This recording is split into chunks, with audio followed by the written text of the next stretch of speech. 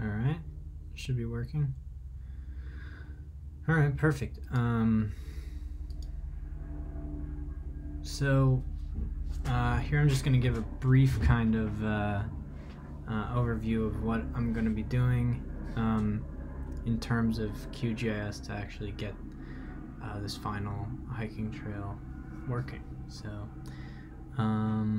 yeah, let's get started. So I've already downloaded and imported the TIF file into QGIS, and basically I just overlaid Google Maps to make it a little bit more visually pleasing, and then added the slope, which is something that we've already done.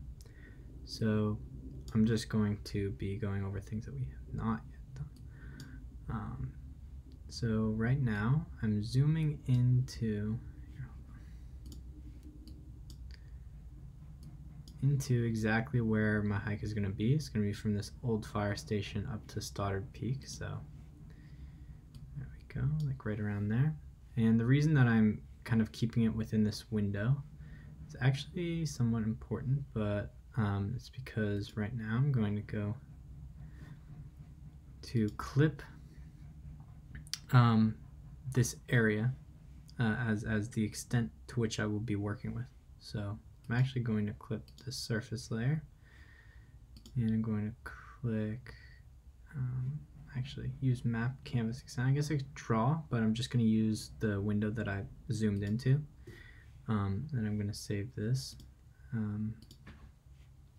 Let's just save it as map extent. Save it into my GIS folder, and then okay, should be able to run. Perfect. So close out of this, and you'll be able to see if I zoom out, unclick slope. So this is the extent to which I'm going to be working with. This right here is the I guess the extent that I would have been working with, but that's a lot of data, so a lot of the processing would have taken a very long time. So actually, you know what, I'm just going to remove these layers to make it a little bit less complicated. And then what am I going to do here? I'm going to rename this. Sorry. Let's rename it to surface underscore extent. Save that. I'm going to change the symbology a little bit of this really fast. So change to hill shade. Looks good. So there we go. So now it's a little bit more visually pleasing. I guess this is kind of what the watershed of this area looks like, but looks pretty nice. You can see the Mount Baldy Road kind of winding there. So now I'm going to extract the slope. We've already done this before, so it's nothing new. That looks good. Let's save it as slope. Final. GIS. Save that. And we're going to run it. Awesome. So let's see. So the slope looks good now.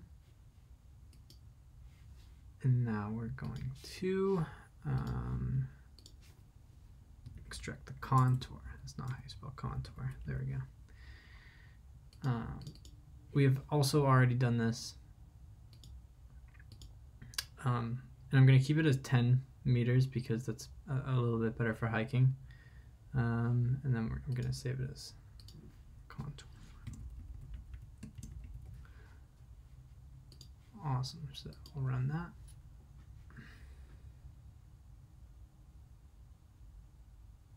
Perfect. I'm going to change the symbology of this a little bit, although it kind of looks cool. I kind of like that red, but now I'm going to change it to black. Actually, that's pretty good. Now we have the contour lines, which actually looks pretty good. So now the next thing I'm going to do is I'm gonna, just so that we have the contours in Google Maps, I'm gonna import the 2 points of interest. So this point right here, Stoddard Peak, and this point right here, the old fire station. So the way I'm gonna do that, I'm gonna go to this delimited text, or I don't really know how to say that. Origin is where I'm going to begin. And right here you can see that it's marked as X and Y. And then I'm going to change this coordinate reference system in a second, but for right now, I'll leave it as is. Same thing, X and Y. So now, oh, did I not actually import? Oh, oops. I don't think I actually. Destination. I can just press close. Alright, so now I'm going to change the symbology of these really fast. This is origin, right? Yeah, okay. I like to think of the beginning as being green. I'll just leave it like that. And then the end is being red, right? So that kind of looks good. Beginning, end. And now, like I said, I have to, so if you go here and you look at the coordinate reference system of this layer, you'll see that it's this one right here, and I just usually go by the number associated, I don't know, like the 5-digit number right here. So this is 26911. If you look at this one, the same thing, 26911, but when you go to this origin, I've done this a couple times, it's different, right? So we need to make sure that that's the same. So I'm gonna plug in 26911 and select so that we're using the same coordinate referencing system. The reason I'm doing this is because if you try to do any sort of manipulation in the future, it'll just say that your CRS is not the same, which just messes everything up. Okay, so now the coordinate systems are the same. So the next thing that I'm going to do, so I'm going to use the mapping tool called least cost path. And how this one works is basically when I created that slope map here, I assigned higher values as being greater slopes and lower values as lower slopes. So what this least cost path function does is it associates the higher slopes, higher values, as higher costs, lower slopes as lower costs, and it will plot a line between the origin and the destination that is, I guess, the least expensive according to those, to the slopes and the associated costs with them. So it's trying to find the lowest costs, so it would be the easiest graded option from point A to point B, which would likely be the easiest way to hike from point A to point B, because hiking over really difficult slopes would be difficult. So that's why I'm using least cost path. This is a plugin that I added. You could end up going by what's already within QGIS, but I decided against that because I didn't want to create a cost map and then associate these different things. This one just does it all in one go. So I'm going to use the slope because I want the lowest slope. Start point will be my origin, end point will be my destination, and I will call this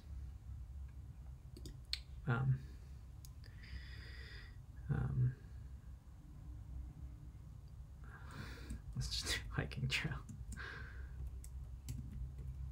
The final. Alright, save that, and then I'll run it. And this is going to take a really long time, so I'm going to speed up this process when you're watching.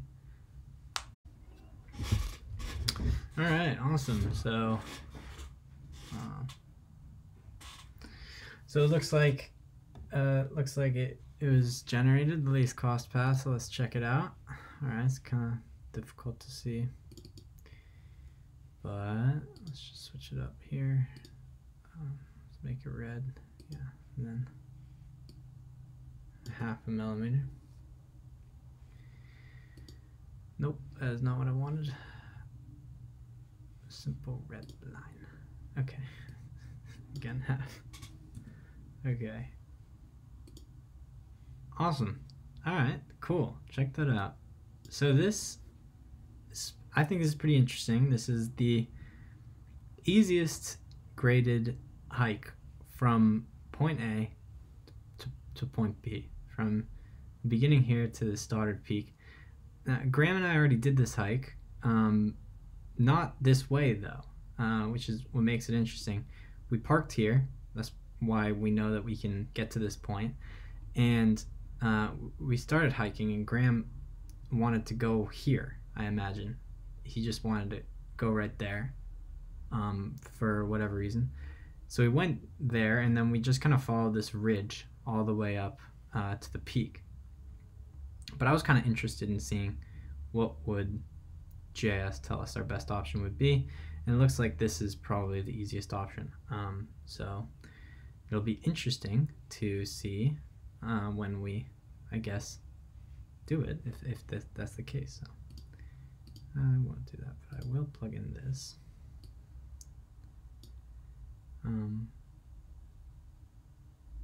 Man, that just looks really interesting, I think. Maybe you don't agree with me. So the next step I'm going to do here is I'm going to show you guys the elevation profile of this hike right here. So I already installed the plugin. It's called Terrain Profile, and what I'm going to do is I'm going to select 2 different layers. So surface, which is that hill shade right there. I'm going to add it, and then I'm going to do the same thing for slope. I'll change slope to, let's say, green. And then instead of creating a line, I'll do selected layer. So this is what this is going to do is I'm going to select this this trail, and then it's going to show me the slope profile of the trail and then also the elevation profile. So I'll do that one at a time so that you guys can see what it looks like. So when I click on hiking trail final, look at that. I think that's pretty cool.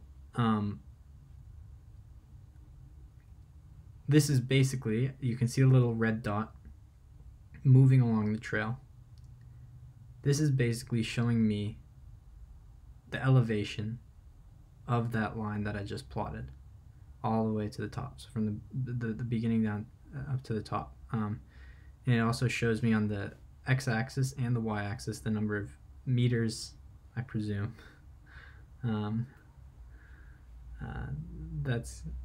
that I'm going to be hiking. So it's going to be around 3,000 meters in length, which is what, less than 2 miles, and then from like 700 to 1,400, so around 700 meters in elevation gain. But a lot of that is starting from here up, so it's going to be steep. It's going to be less than 1,000 meters and around 600 meters of elevation gain, which is that's pretty tough. But Graham and I are pretty good hikers, so I'm going to unclick there, and I'm going to show you guys the slope. So it should be further down right here. There we go. So as you can see, this now shows me the slope profile. So in the beginning, the slope is very, very easy, but as you start to go on, the slope gets more difficult. Now this isn't showing like up, down, up, down, up, down. This is just the degree of the slope. So if you could imagine, I guess, like going up a set of stairs, this peak right here would be very steep, and then this kind of drop right here would be like a landing that you get on, and then so on and so forth. So it's not, I guess, like I won't be going up there and down, if that makes any sense. So yeah, and then you can plot them both together and you get kind of a cool map. The elevation profile of this hike that I'm going to be doing. So I'm going to save it as elevation profile final. Nope, not profile. That is not what I meant. Okay, profile. And then just to my, actually, no, save it. And now that's saved. And then the final thing that I'm going to do, I'm going to get rid of this, but the final thing that I'm going to do now is I'm going to extract this entire project as a geospatial PDF. The reason I'm going to do that is so that I can import it into an app on my phone called Avenza, which would let me pull this up and track my GPS along this route. You can use geospatial PDFs or GeoTIFFs to do this, but to get a GeoTIFF, I would have to convert this hiking trail into a raster, because right now I think it's like a vector layer, so I'd have to make it a raster layer, which you can do, and then you would have to export it as a GeoTIFF from there. But I found that it's just easier to go here and then to export the map as a PDF, basically.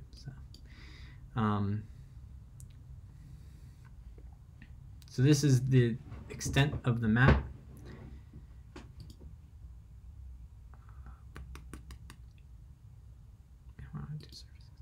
Yeah, so now this is the extent of the surface layer, so this is going to be the total distance of the map that I end up exporting. And I'm also going to do this, I'm going to click Create Geospatial PDF. The reason I'm going to be doing that is so that I can import it into the app and it will know the general location of this PDF. It won't give me too much information, but if I just import it as a PDF, it would have no idea, the app would have no idea where I am. This will have a general I'll have a general sense. It'll have a general sense of where I am. So that all looks good. Then I'll save it. I'll save it as final hiking map GIS. And I'll save it to GIS. And right now it's working. And when that's done, basically I'm done. So thank you guys for paying attention. I know that you guys probably aren't going to pay attention, but to this, just because it's so long. But yeah, that's basically how I did this, and I think it's pretty cool. I might use it in the future if I ever have the data available to me where I can import it. But it was kind of fun, so thank you for paying attention.